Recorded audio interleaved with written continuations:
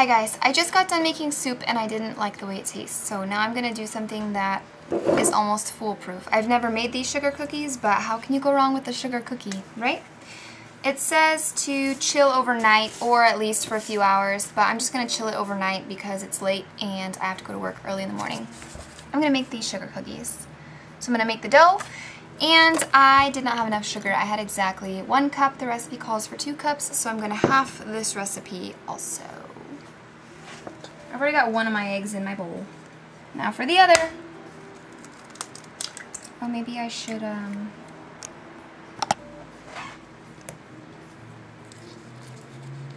It asked for 4 eggs, I put 2. It asked for 1.5 cups softened butter. I'm putting 3/4 of a cup.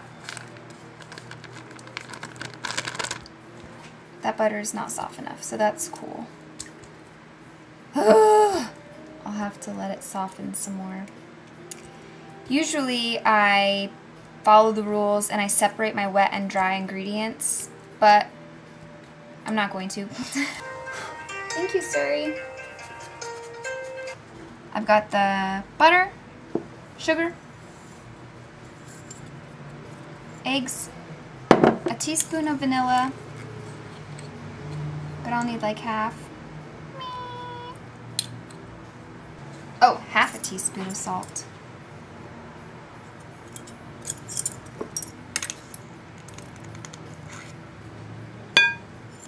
And baking powder. I prefer aluminum-free baking powder just because. I don't remember if it was the taste or what brought me to that decision, but I've made that decision. And because I'm having this, it's not 1 teaspoon baking powder, it is not 2 teaspoons baking powder, it is 1. And since this is a half measuring spoon, I will do 2 of these. And then I'm going to mix this all together when the butter will soften a little bit more. And then I'll add the flour and mix just until combined. I've stirred it together and now I'm adding the flour. Just 2.5 cups because I'm having this recipe. I'm going to mix it just until it's combined.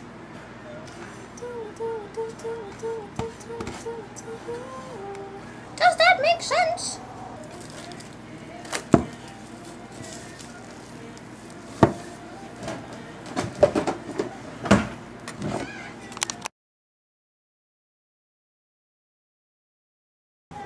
Hi, I pulled the dough out of the fridge and it is time to roll out my sugar cookies and cut them. Believe it or not, I've never made sugar cookies that I can recall by myself, rolling out dough and cutting them. So we're going to try it out.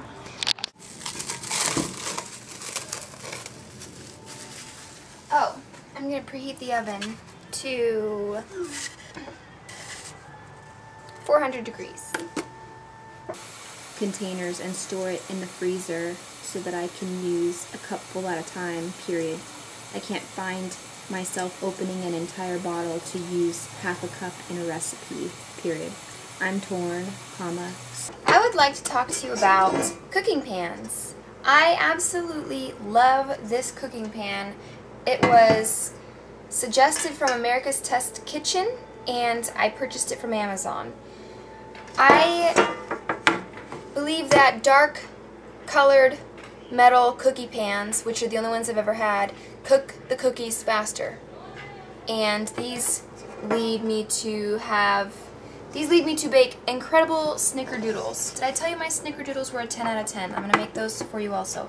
I don't know how regular sugar cookies are though, so I know that if you spray the surface of a cookie sheet, the cookie bakes faster on the bottom. I don't want to burn the bottoms of these because the cookie grease, the cooking spray is oil and it browns faster and it will crisp up the bottom of your cookie. So I try not to use cooking spray when I'm making cookies.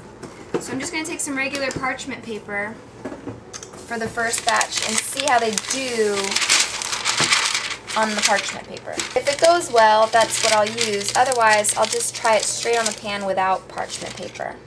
So I have this set up so that I can cut my cookies and just lay them on the cookie sheet. I got flour all over this. I'm going to flour the counter.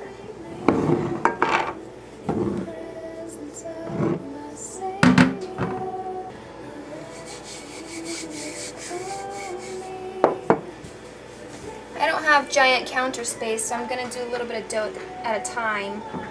And I've never really worked with sugar cookie dough before. Roll dough on floured surface, 1/2 inch or 1/4 inch thick. Cut with a cookie cutter, place 1 inch apart on ungreased cookie sheets.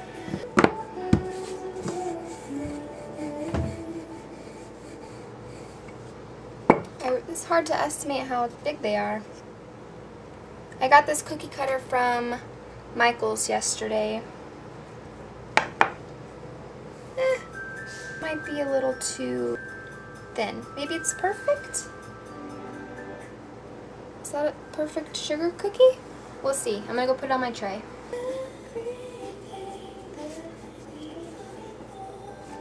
I redid the whole thing because there was cracks, and I really am kind of I don't think I'm a perfectionist, but I just don't like ugly looking things if I can control the ugly. And cracks in sugar cookies, I think, are ugly. Yeah, this is much better. We'll see. I can get a couple leaves out of this.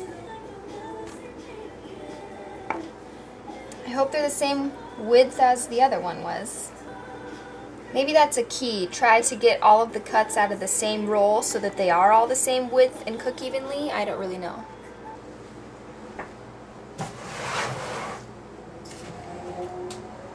I'm gonna put these in the oven.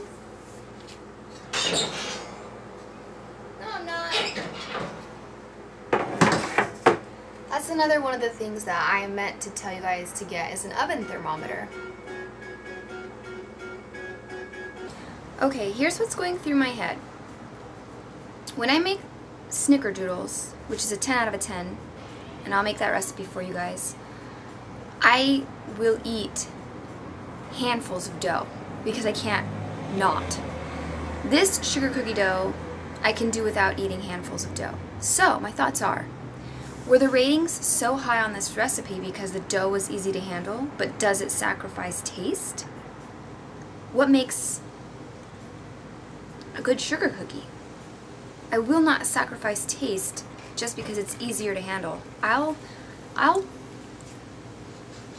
smell done. Almost. You know what I mean? So after I frost them, I have a test leaf. I ran out of dough and the leaf has like, the edge of it is, so that's gonna be my test leaf. I'm gonna frost it and taste it, see how I like it. And if I'm not completely impressed with the taste, I'm gonna try some different sugar cookie doughs because I would rather have an amazing tasting sugar cookie than something that just is a good sugar cookie and looks great. I want both. I want the best of both worlds. Also, I wish I had a bigger counter. I have a lot of OXO products. I must love this place, this line. They've started to brown on the edges. I feel the center and they're totally done. I probably could have taken them out a little bit sooner, so these might be more of a crunchy sugar cookie. I'm going for a soft sugar cookie, so I'm going to take the other ones out just a little bit sooner. The recipe for the cookies and the icing did not come together, so I do not know how much icing this makes. And I know I halved the sugar cookies, so I'm just going to half the icing as well. One of the reviewers said something about 40 cookies, but I don't know if that was right, and I don't know what they were talking about, so I just wrote 40 cookies? So we'll try that. A cup of powdered sugar. 1/2 cup powdered sugar.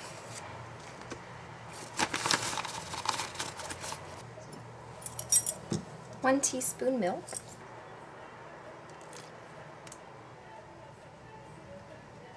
1 teaspoon of light corn syrup. 1/4 teaspoon almond extract, but I halved the recipe, of course, so I'm going to use an 1/8. Whoa. Just spilled. whatever. And then food coloring. Wow, that's just a teeny tiny bit of icing here.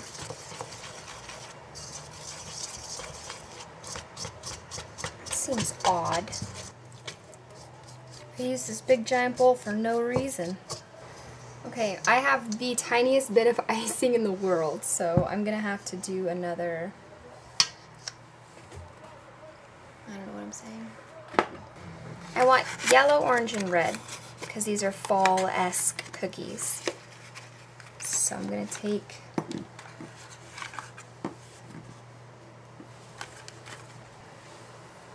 do some yellow.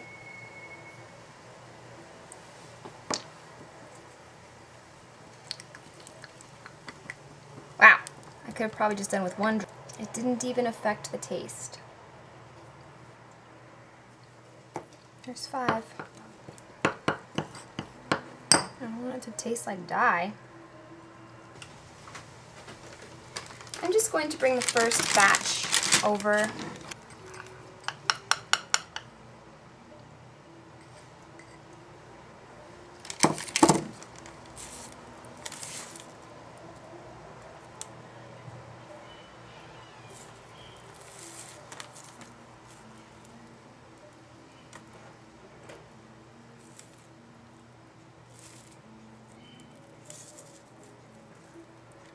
Sure is beautiful.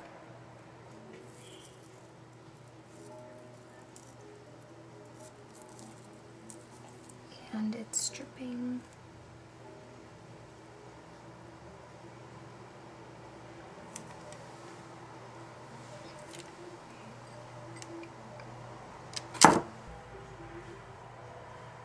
Reminds me of nail polish because it's very forgiving. A good nail polish allows for double strokes and is easy to apply because it doesn't show the streaks. So this is more of a very hot pink instead of, but I didn't want to put tons of dye. I got these at Michael's on sale, 70% off, so I'm going to sprinkle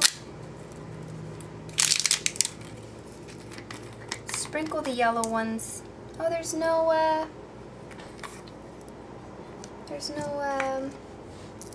shaker, probably because they're so fat. So let's just sprinkle a couple of little guys on here. I also got this for 70% off, so that's cool, right? We can sprinkle him with brown.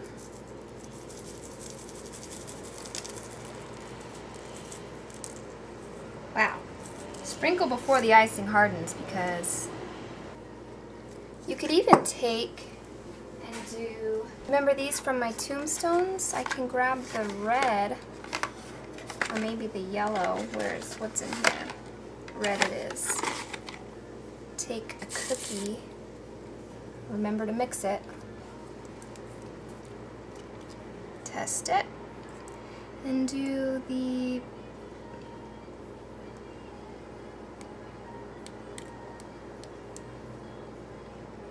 like the leaf veins or whatever on to make more.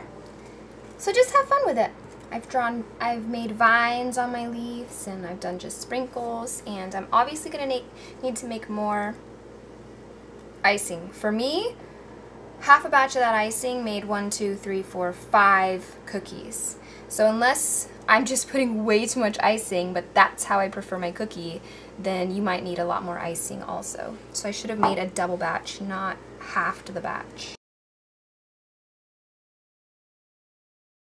Okay, so I broke one of the cookies just now. I'm in the middle of frosting, and as I add icing, I've made 2 batches so far, and I still need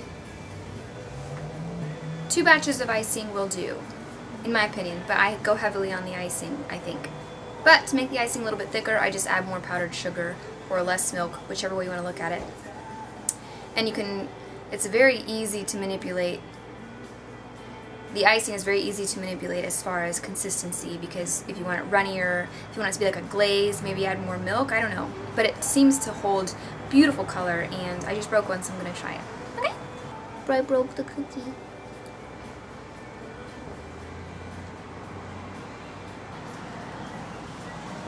Mmm.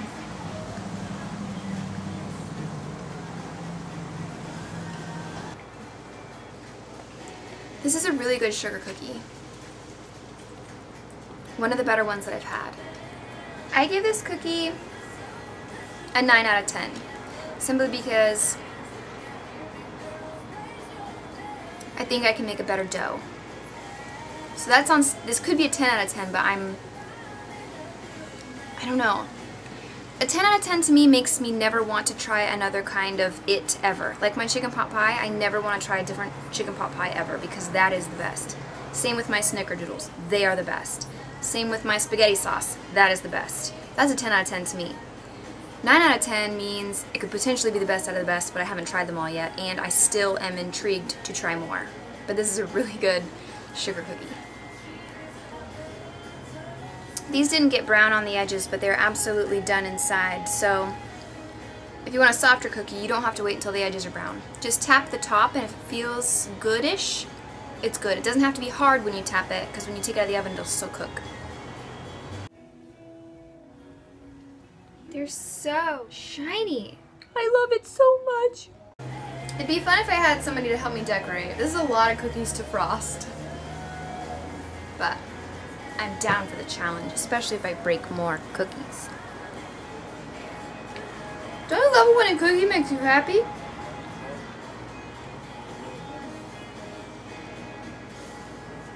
I can't wait to finish frosting them so I can take a beautiful picture.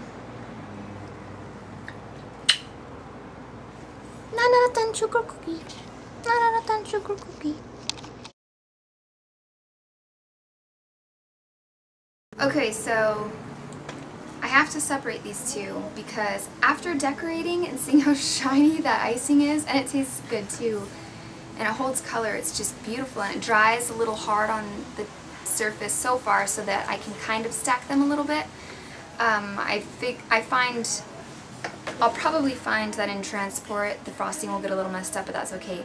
But that icing gets a 10 out of 10. That icing is the best icing I've ever made for sugar cookies, and I've never made sugar cookies before. Does that make sense? But the dough, I'm still keeping at a 9, because I'm not like super impressed. I think it was really easy to use, but I think that the taste could be amped a little bit as far as deliciousness. But that icing on top of it makes the cookie a 9.5.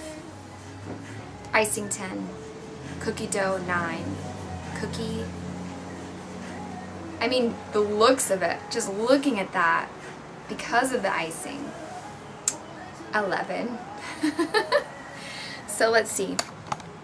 I halved that recipe, and I made, stop singing. I halved that recipe, and it made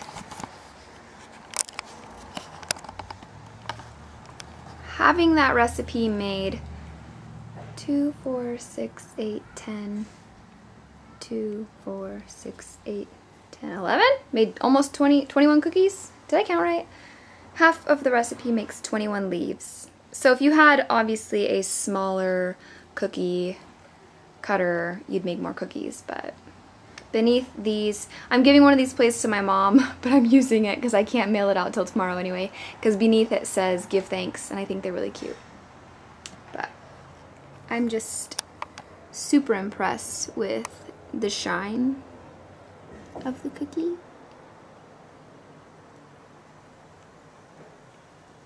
It's just glorious. Right?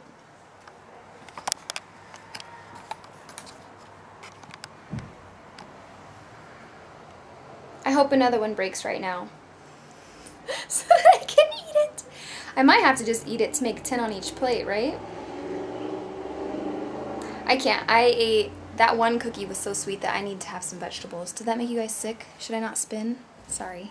Okay, I'm gonna edit and upload this, and I will talk to you guys later.